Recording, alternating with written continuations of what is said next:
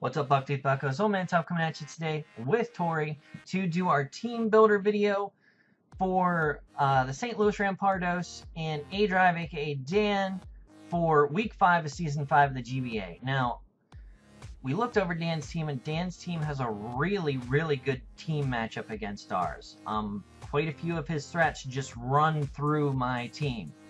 Heracross, which he picked up in free agency, being one of them. So we're definitely going to have to look out for that, especially Scarf sets and the Agility set, because after he sets up an Agility, is wham, straight through my team. So we're going to have to watch for that. We have a few things set up to take care of that. He has Sylveon on his team. Do not expect Sylveon this week. He has a bad type matchup against my team. Mainly because he has to know I'm bringing Excadrill, and we destroy Sylveon's space no matter what. So I really don't think he's going to have Sylveon on his team. Sylveon gets handled quite a few ways by my team, and I know Sylveon is one of the best fairies in the format, but I don't think it's going to be brought. But we will discuss that as the team builder progresses. He has Victini. Victini is always a threat, no matter what. Whether it's physical, special, subset, no matter what. Always a threat. So we have to be careful for that. And we have to play to see what he's going to be running there. So let's dive into our team now that we've named a few of the... Oh, Jolteon. We can't forget about Jolteon. That thing is just a monster. It outspeeds my entire team and just woof. So we have to be careful with that. We're going to start off with Uzair the Thunderous. We've got Substitute, Nasty Plot, Thunderbolt, and Grass Knot. Now, one thing we're going to say right away. This will do nothing to a Jolteon that will be brought. So we want to get Jolteon out of the way as quick as we can so we can let Uzair the Thunderous come in and just destroy some stuff. Now let's talk about the set. Substitute. Why do we have Substitute? Well, namely because if he's going to be in 1v1 against Victini, we want to be able to set up a Substitute, take minimum damage, because Substitute Prankster will always go first. This is namely to take care of the Scarf set and or the band. But we get a Prankster Substitute up, he hits it, loses attack, defense, speed. Always. So after one of those, guaranteed outspeed, and just nail it with something. So that's bueno for that. Another thing this is for is to help deal with Scarf Heracross and Agility Heracross. Because if we switch in, or we have to bring it in after it gets the Moxie boost because it had killed something, or we get a predicted switch out or a hard switch and we end up with Thunderous versus Heracross, we want Sub to try and dodge some Stone Edges. Because I don't think Thunder Wave is going to be really good for us this week because my team has so much trouble dealing with Jolteon. So, yeah, I don't want that to become an issue. So, we are running the Substitute, Nasty Plot, Thunderbolt, and Grass Knot. Now, why do we got Grass Knot as opposed to something like Sludge Wave or Focus Blast? Mainly because of Quagsire. Because Quagsire can stand up against the offensive threats of my team relatively well. And his Golurk. Golurk has a really good matchup against a lot of the Mons on my team. It has a really bad matchup against some of them too. But I could see him bringing it this week. Now, that's it for Uzair. Prankster leftovers, obviously, with enough speed and special attack to outrun the things it needs to outrun. So what do you think about Uzair? What does Prankster do? Prankster allows non-attacking moves to go first. So even if I'm slower than something, if I go for a substitute, it will always go first. Okay. That's what Prankster does. Okay. So that is Uzair. Righto. We're bringing Raitos back this week, and we are not running Mold Breaker. Now, I know what some of you were thinking, tough. He has Uxie. Why would you not bring Mold Breaker? Because that is the single and only thing that I would need Mold Breaker to hit. It's his only Levitate Pokemon. So I do not believe that is worth it. And the Sand Rush, provided we get the boost that we need, outspeeds his entire team. I think maybe outside of Scarf Jolteon, but I don't think he's going to bring that this week, just because of my ability to switch around and deal with Jolteon that way if he was locked. So I don't think he's going to be running Specs or Scarf on Jolteon, namely because of that reason. So we got Sandrush because we need to outspeed the things. So that's the Bueno, the Rytoast, Life Orb. We have somewhat of a unique Ev Spread. I don't remember it. It outspeeds Scarf something in the sand.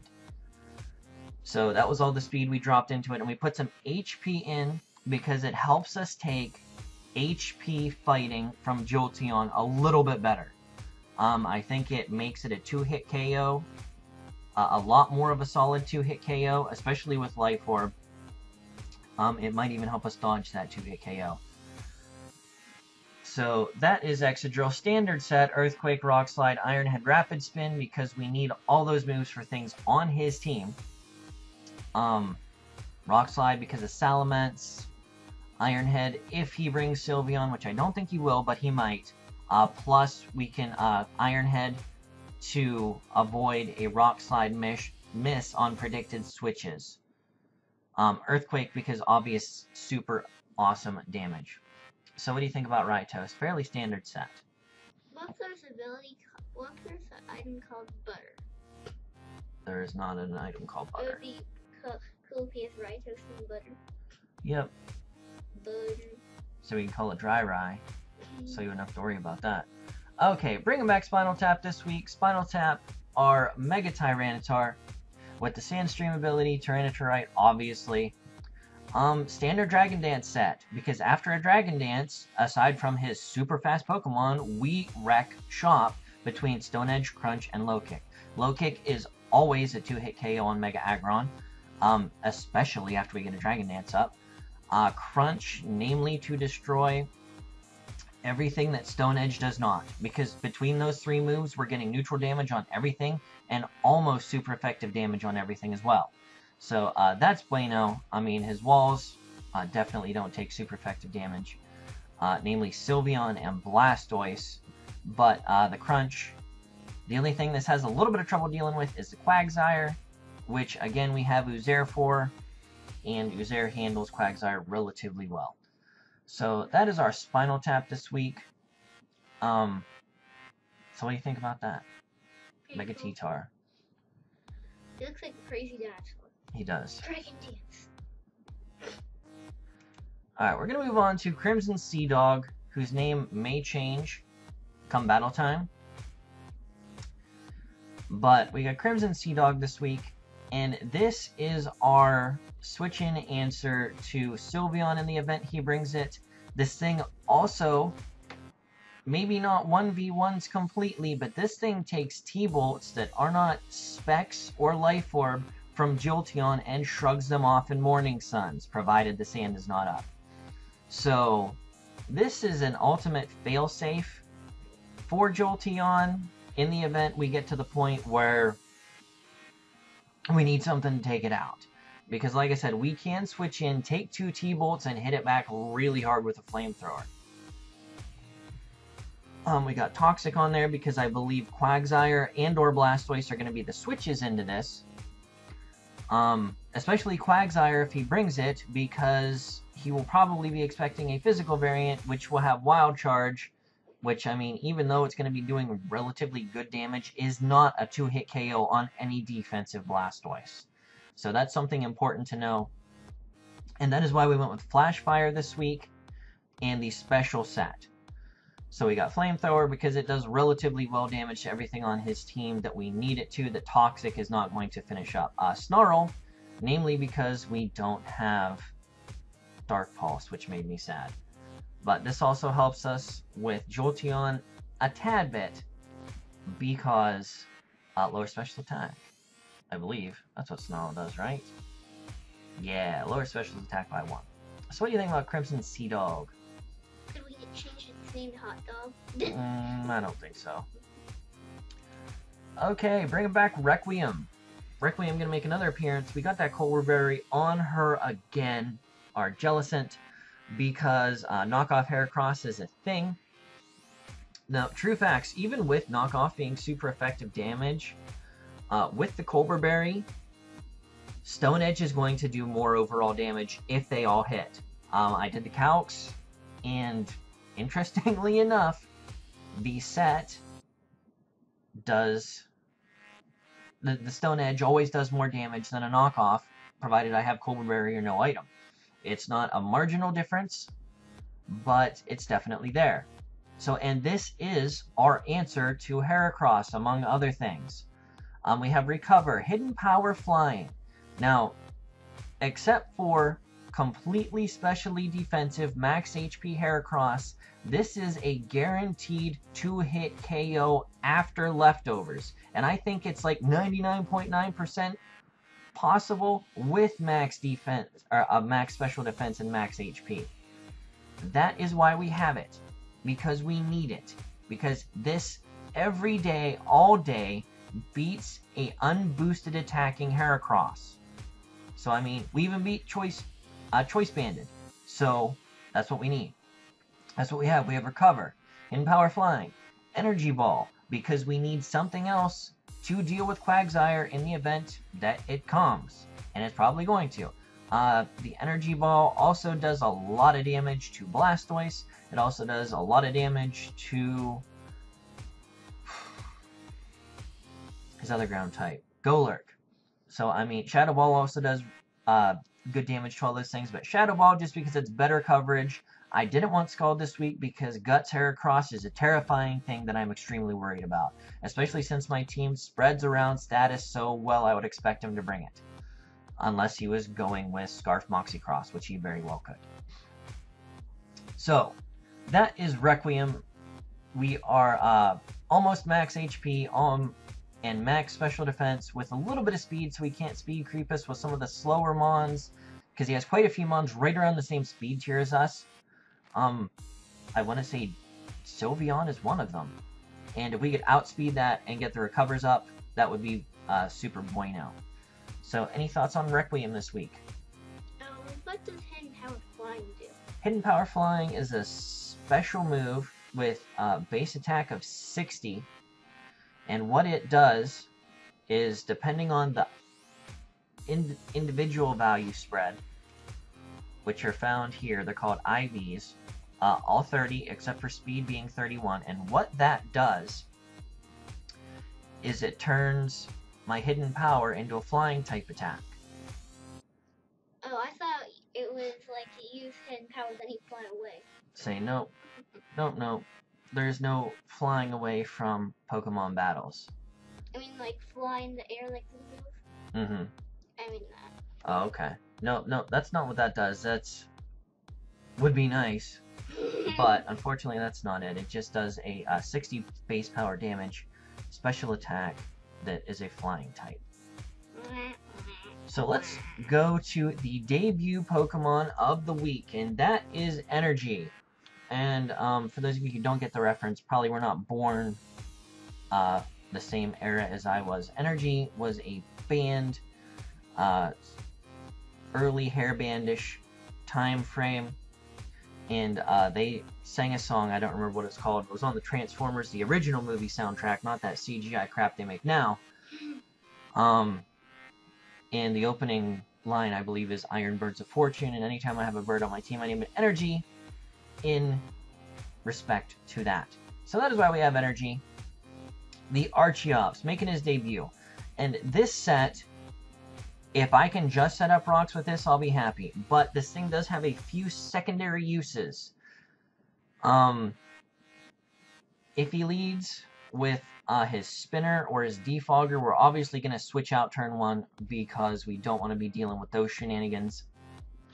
Especially Blastoise, who is one of his his spinner, because it has access to priority moves like Aqua Jet. So we don't want to take a huge hit and then get taken down with his spinner being intact and lose the advantage for rocks there. Now this is somewhat standardish suicide lead. full attack, full speed, with one special attacking move, Stealth Rock, Stone Edge. And the moveset, we've got Stealth Rock, Stone Edge, Endeavor, Earth Power. Endeavor is fairly standard. It is on the Smogan page for Archeops, so I expect Dan to be fully well aware of that. Because he did have Archeops also last season, if I'm not mistaken. So I'm sure he is aware of the possible sets. But if I could get one of his Pokemon down to 1 HP, whether I have rocks set up or not, that is fantastic. That's why we got the Focus Sash. Come in, take a hit, and just lay the boomstick down afterwards. In the event that this gets switched out turn 1, this is also something really good to come in and answer Victini, because we can come in, provided he doesn't get rocks up, take a hit, and answer back, because even if he's scarfed, after the speed drop, we outspeed it 100% of the time if he V-creates. Now, however, if he Bolt Strikes and predicts us, we're out of luck there if he's scarfed, but if he's not, we've got the answer here. Now, we got Stone Edge and Earth Power. Now, why are we running Earth Power? Because 100% of the time, no matter what the set is, Earth Power does more damage to a standard Aggron Earthquake. Yeah. Wrap your head around that. Even Mega Aggron always does more damage with Earth Power. And it just helps a little bit to get a little bit more damage on the physical walls, because he's probably going to be loaded up on them because of the Sandstream, Sand Rush combo that we run so frequently. So that's why we got energy here. Namely, come in, if possible, get up rocks. If not, take the hit we need him to take, respawn back, and take something down to 1 HP. So that is bueno, and if it's something we can take down to 1 HP, we got a Sandstorm running, dead. So that's good. So anything you'd like to say about Archeops? Can we see it shiny? Yeah. Doesn't look very different. No, it's not much of a change. Just a little bit of a shading. Oh yeah, it's just a little brighter. Say the head color switches with the tail color. You should keep it shiny. It looks cool. Yeah. Why is it female? Because Female most of the power. Like it's no real change. That's just what I had it set at. Okay. But alright guys, this has been our team for Dan the Man, aka A-Drive, in the St. Louis Rampardos Week 5. Hope you enjoyed this team builder, and we will catch you on the flip side. See you, Togepi.